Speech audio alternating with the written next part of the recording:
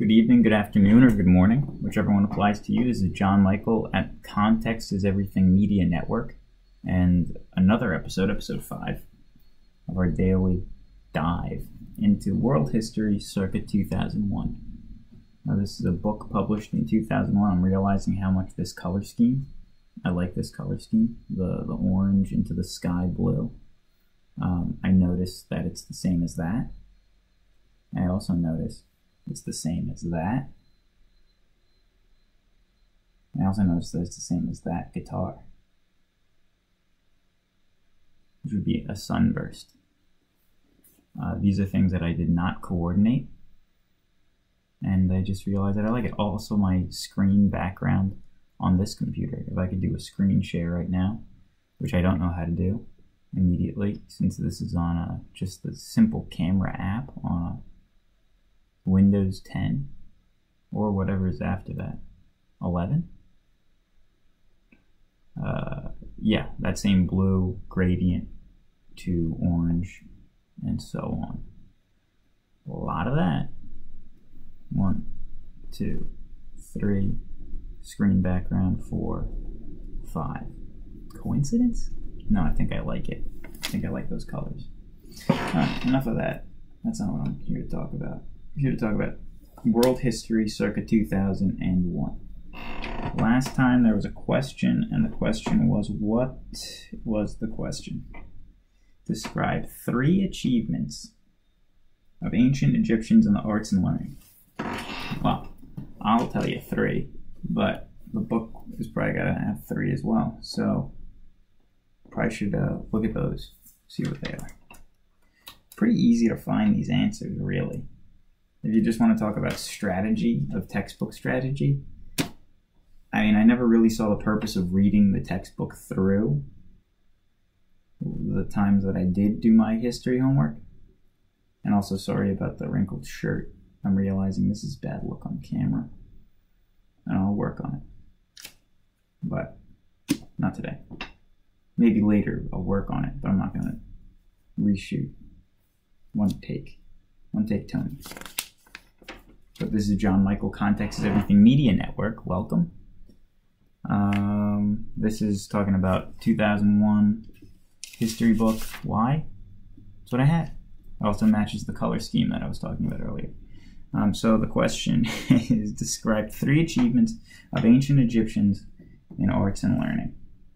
Oh, I mean, there's a subheading right here, paintings and sculpture.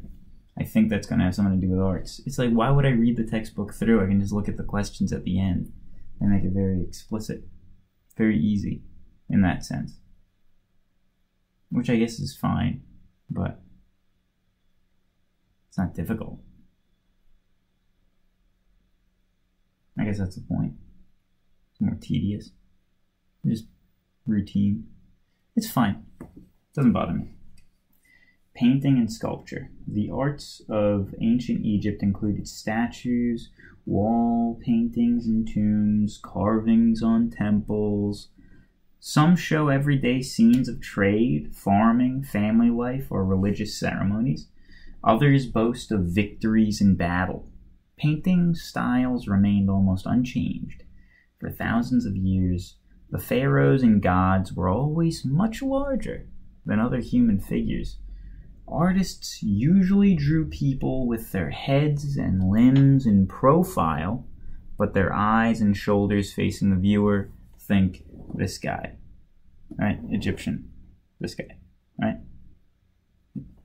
He's gonna be like that, but his legs are gonna be like that.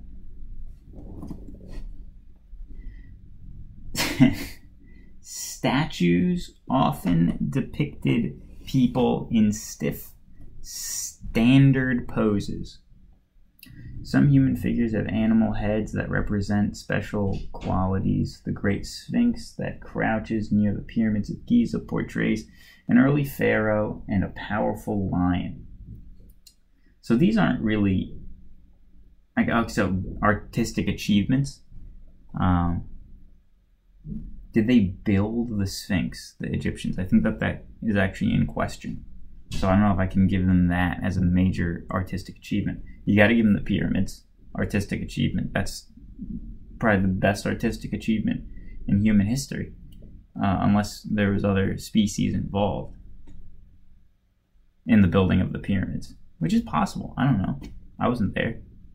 Just seems like we didn't build ramps. The ramps would have been bigger than the pyramid. We should have kept the ramps up. They were a feat of human ingenuity. The ramps would have been better.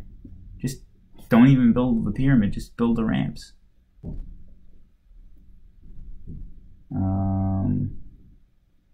Yeah, so pyramids for sure. Definitely a big artistic achievement. Medicine and science. I didn't really look at this yet. So we're going to give them the pyramids, and we're going to give them another artistic achievement. You know, just painting style, like the hieroglyphics. Those are art. Pictograms, you know. Advances in medical or medicine and science. Let's see what they have to say here. The ancient Egyptians accumulated a vast store of knowledge in fields such as medicine, astronomy, and mathematics. They were practical people. When they had a problem, they used trial and error to find a solution. Like most doctors, until recent times, Egyptian physicians believed in various kinds of magic. Yet through their knowledge of mummification, they learned a lot about the human body. They also became skilled at observing symptoms, diagnosing illnesses, and finding cures. Doctors performed complex surgical operations, which they described on papyrus scrolls. Those papyrus scrolls, which may have been burnt in one of the most horrendous calamities in human history. The burning of the Library of Alexandria. Let me tell you, I'm not a fan of that. I think we could have really done with that ancient wisdom. But that's for another chapter.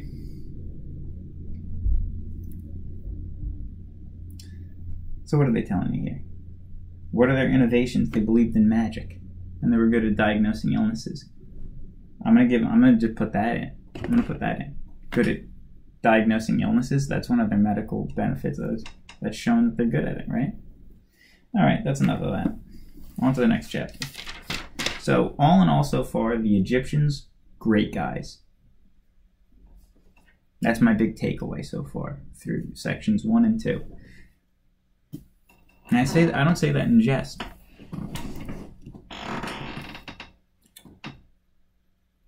It's a chair.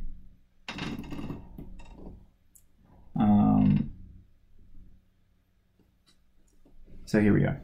Next section. So this is section 3. Again, when I look over here, this is me looking at myself because I'm very self-involved. And when I'm looking over here, this is me looking at you because I'm talking to the listener. Section 3. City-states of ancient Sumer. Sumer? Hierarchy, vocabulary word. Ziggurat, and cuneiform.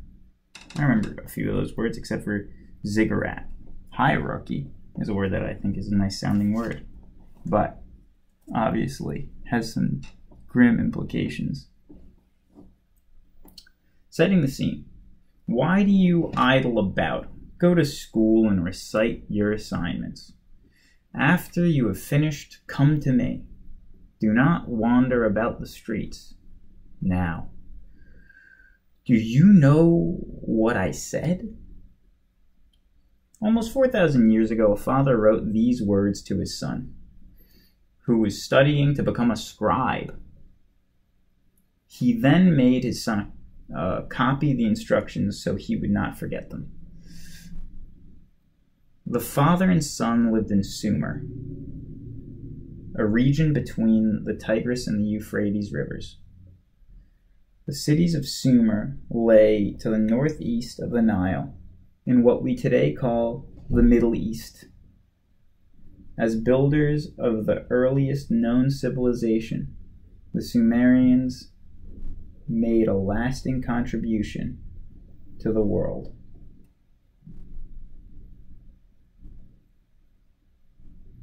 So, what they're just giving you a little letter. The letter, Is that going to come back around? The letter didn't seem to really have much to do with it. I also might have just stopped listening to myself halfway through that, and it could have been completely connected. Now, a scribe. Let's just talk a little bit about Greek and Latin roots in our English language. Scribe. Latin roots are going to be very visible in Romance languages. Spanish, Italian, Portuguese, French. Maybe not Portuguese. I don't know anything about that language. It's very, very confusing language to me. Don't know anything about it. But definitely in Spanish, Italian, and French, Latin roots are very evident. So in English, just the pronunciation is so much different, so altered from our accent and from the way that the English language is pronounced, that it doesn't really seem to be quite as connected to the original Latin word that we use in our English language. But there's some words that slip through the cracks, and this one is one of them. So almost 4,000 years ago, a father wrote these words to his son who was studying to become a scribe. So what's a scribe do? A scribe would write stuff down. Now, when you think about that, and you think about Romance languages, Latin-based languages, and think of the word write, you're going to see where this word scribe comes from. So what's the word write in Spanish? Like write. That's right. Escribir. Scribe. One who scribes. Latin roots. Maybe a Greek root. I don't know. I'm going to guess Latin because it's similar in Spanish. Alright. What are we even talking about? Sumer. Which is in the Fertile Crescent, which is what we're going to talk about now. We only have about 6 minutes left, so we're really going to get a little bit into this. I'm starting to take my time. I got to move through these pages faster, right? Leave in the comments below if I should move through these pages faster or dilly-dally. Because the goal is to get through this book, which is 1,007 pages long. And I'm on 34. Geography of the Fertile Crescent. If you look at the map on the next page, you will notice, okay, we're talking about the map on the next page. I'm not showing the map. I guess I should show the map. Nomadic hoarders, land between the rivers. Okay, let's just get to it. Nomadic herders in the Fertile Crescent, which is the place where Sumer is, which is between the Tigris and the Euphrates, which is important because those rivers bring life to northern Africa, where otherwise it would be desolate, desert, and uninhabitable, at least on mass scales. So the Fertile Crescent, very important, because it's a crescent of land that is fertile due to water and soil and sunlight and oxygen and seeds and seedlings and organized agriculture and all that. And silt carried from the big floods of whatever month. Fertile Crescent, important, inhabitable, thus civilization, yada yada yada. Nomadic herders, ambitious invaders, and traders easily overcame few natural barriers across the Fertile Crescent. As a result, the region became a crossroads where people and ideas met and mingled.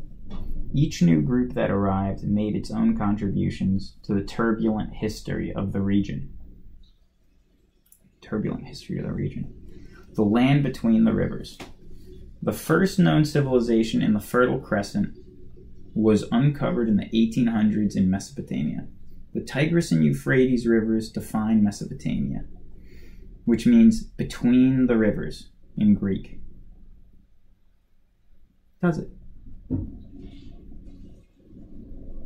Two rivers flow from the highlands of modern-day Turkey through Iraq into the Persian Gulf. In Sumer, as in Egypt, the fertile land of a river valley attracted Stone Age farmers from neighboring regions. In time, their descendants produced the surplus food needed to supply growing populations. Floods and irrigation. Should I keep going? You get the idea, right? Floods and irrigation. Just as the control of the Nile was vital to Egypt, control of the Tigris and Euphrates was key to developing Mesopotamia. The rivers frequently rose in terrifying floods that washed away topsoil and destroyed mud brick villages. One story in the long Sumerian narrative poem, the Epic of Gilgamesh, tells of a great flood that destroyed the world. Archaeologists have indeed found evidence that a catastrophic flood devastated the Fertile Crescent some 4,900 years ago. And it's kind of interesting because that somewhat overlaps with the what is often thought of as a myth, and it could be the myth of Noah's Ark. So they might be talking about the same flood. Isn't that interesting? It might actually be a true story. I don't know. It might be. I might be dead wrong. But I wasn't there, so I can't really say for certain. Let's see. To survive and protect their farmland, villages along the riverbank had to work together. Even during the dry season, the rivers had to be controlled to channel water to the fields. Temple priests, royal officials provided leadership that was necessary to ensure cooperation. They organized villagers to build dikes and hold back floodwaters and irrigation ditches to carry water to the fields. The first cities. I think that we're going to get to the cities because I'm just making an educated guess here. You talked about irrigation, channeling water elsewhere. And once you can do that, you can be like, well, we're getting water over here, which didn't have water before. And we're going to say, let's make this useful. City. Right there. Because they planned it with irrigation. That's my guess that we're going to talk about. A city that was formed because of irrigation technology. First cities. Around 3200 BC, the first Sumerian cities emerged in the southern part of Mesopotamia. The Sumerians had few natural resources, but they made the most of what they had. They lacked building materials such as timber or stone, so they built with earth and water. They made bricks of clay shaped in wooden molds and dried in the sun. These bricks were building blocks for great cities like Ur and Erich. Trade brought riches to Sumerian cities. Traders sailed along the rivers and risked the dangers of desert travel to carry goods to distant regions. Although the wheel had been invented by some earlier unknown people, the Sumerians made the first wheeled vehicles. Archaeologists have found goods from as far away as Egypt and India in the rubble of Sumerian cities. Oh, so they were drawing a crowd. We got about 1:17 left before the bell. So I'm gonna see if there's a question that I can ask here, because these fertile crescents and these river valleys are pretty important, pretty interesting at some level. So why don't we ask a question about that, because I'm seeing one right here. A series of early civilizations arose in the land between the Tigris and the Euphrates rivers. Location, place, critical thinking. Let's look at the critical thinking. How about that? All right. Critical thinking. Comparing. Review the map of the Egyptian Empire in section 1. I mean, just look one up. The Egyptian Empire. Compare the location, physical features, and extent of the Egyptian and Babylonian empires. What? Review the map of the Egyptian Empire in section 1. Compare the location, physical features, and extent of the Egyptian and Babylonian empires. I don't like it. How about this? Look for something to do with the Fertile Crescent. That's it.